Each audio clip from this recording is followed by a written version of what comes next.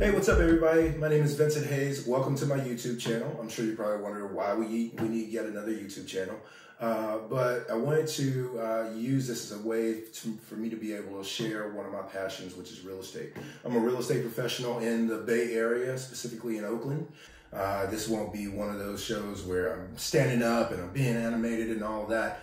It's really just going to be, me being my authentic self and sharing things that I've learned as a real estate investor, as a real estate agent, and also through doing the build out work as a general contractor.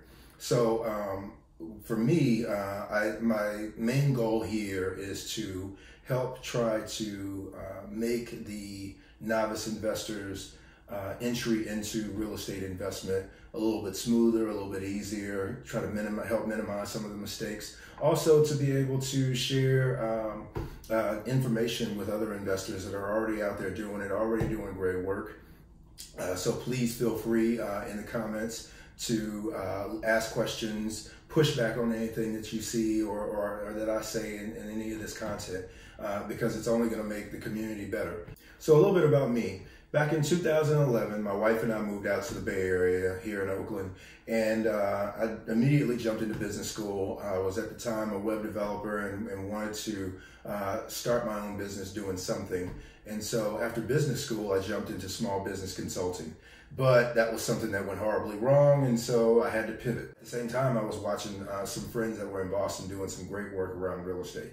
They were doing flips, they were doing rentals, and I was like, hey, this looks cool. And so I raised some capital, jumped into my first flip. I made some money, had some interesting experiences, but it whet my appetite, and so I was hooked from that point on. I did 3 more flips. Out of those 4, probably had an average return of 22% in terms of cash on cash return. But then decided, hey, I feel like there's some changes going on in the market. Let me try to do some bigger development projects and see if I can hit some home runs that way. So I took an old commercial building and decided to convert it into 5 live work lofts. That was a painful experience, but it was a great experience. And during that time, going through challenges with general contractors, trying to meet investor expectations, I decided, like, how can I minimize some of the downside risk of doing some of these deals? And so that's when I decided, hey, I'm going to jump in and get my real estate license. Also, I'm going to do the general contracting thing. And so now I'm at a point where I'm actually looking to kind of pivot and readjust my strategy, because initially I was just solely about flips and never even looked at doing rentals, just because I was afraid of what I would have to deal with a tenant and being a landlord and all that.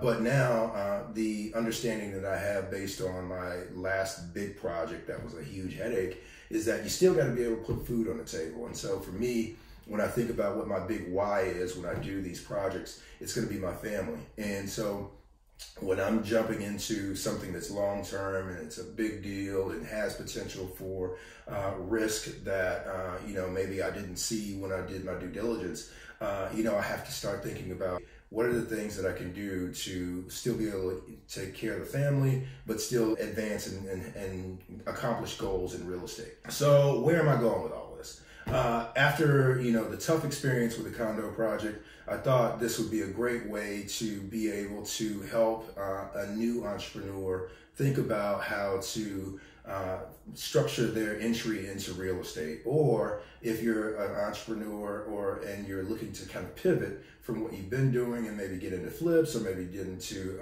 real estate rentals, then my goal is to try to help you.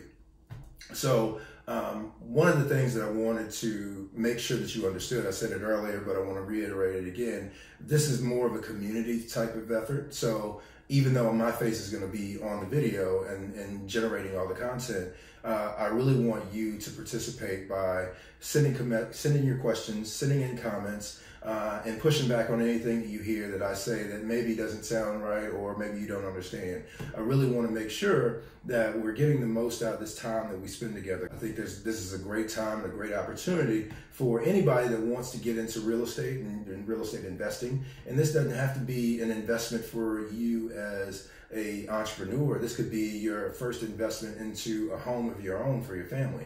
I mean, some of the same fundamentals still apply. You still have to be able to finance a transaction transaction, you still have to make sure that the transaction is going to work for you, generate the right amount of equity if you ever want to sell. So, I mean, there are many things that no matter what, if you're an investor or if you're just a home buyer, some of these same things, some of these same principles apply. So I just want to make sure that even in all of this, if you're not looking to get into investing, there's still some nuggets that you can gain as you look to try and buy your first house or buy your move-up house, or, you know, whatever you're going to do in real estate.